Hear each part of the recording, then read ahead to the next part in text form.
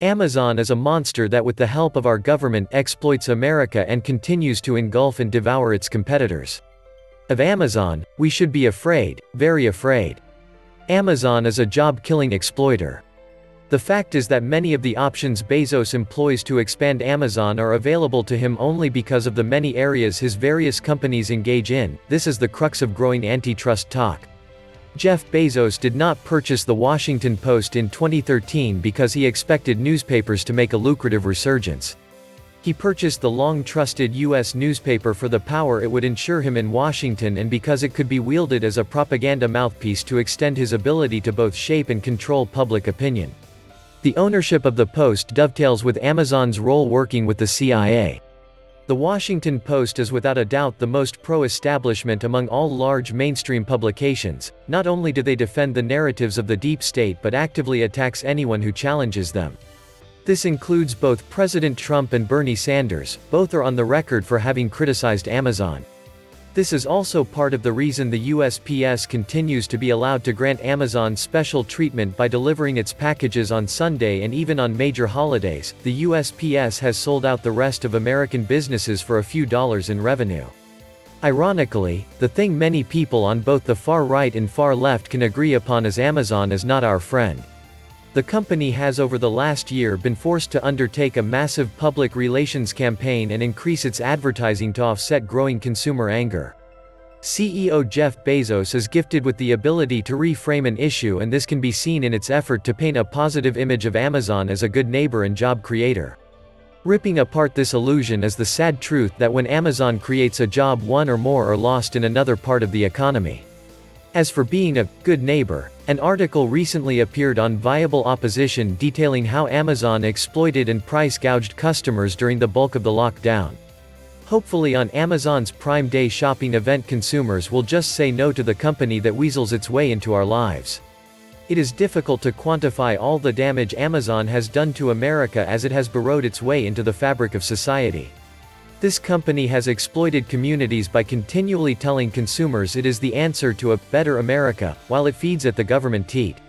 Only after it has wrecked communities, leaving many Americans jobless and retail stores sitting as giant empty shells, might short-sighted consumers finally see the errors of their way.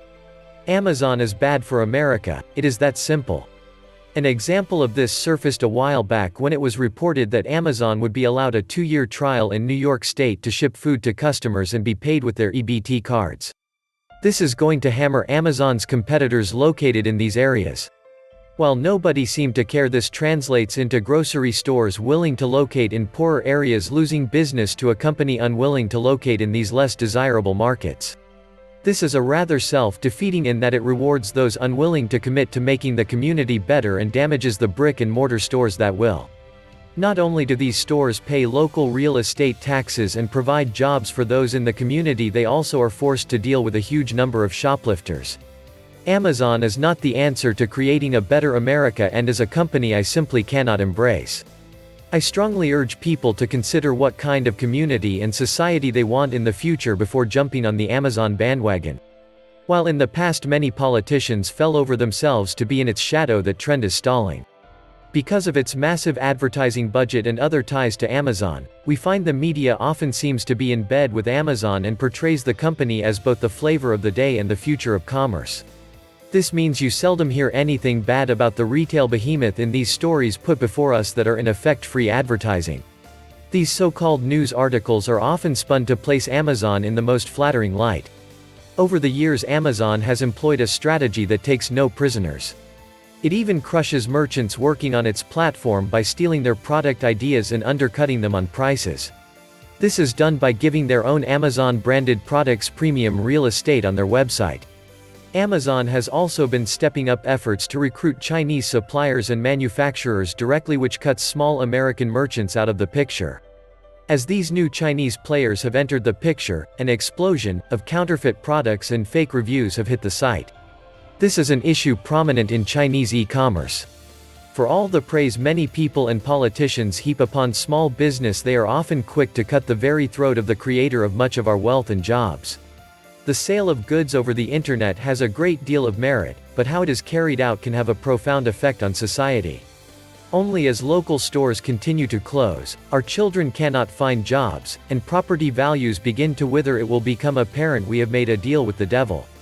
Amazon excels in creating illusions that fail to hold up under scrutiny. Its vision of drone delivery is an example of the kind of pop it can garner with its news blips.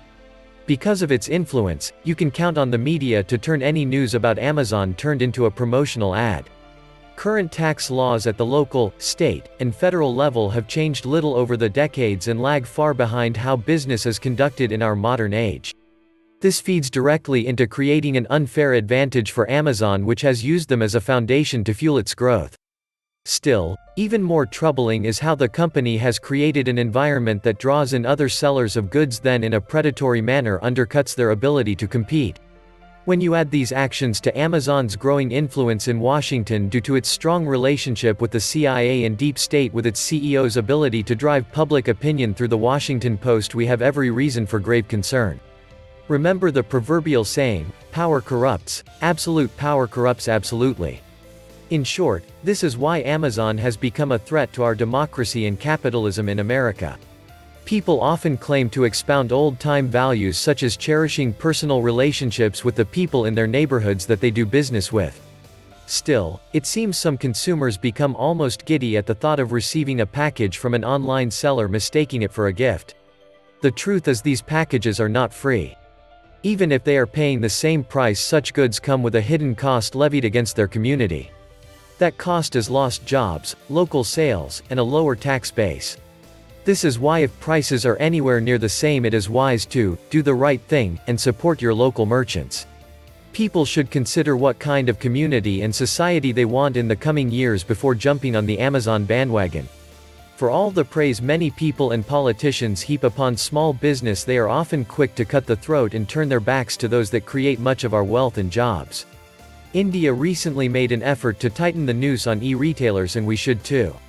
America also needs to investigate ways to level the playing field and protect the brick-and-mortar retailers that provide jobs and are so important to the fabric of communities. Washington has become tangled up in its own feet that it is unable to get anything done, so it is time we the people take action. This was the Nomad Economist. Please like, share, leave me a comment, subscribe. And please take some time to subscribe to my backup channels. I do upload videos there too. You'll find the links in the description box.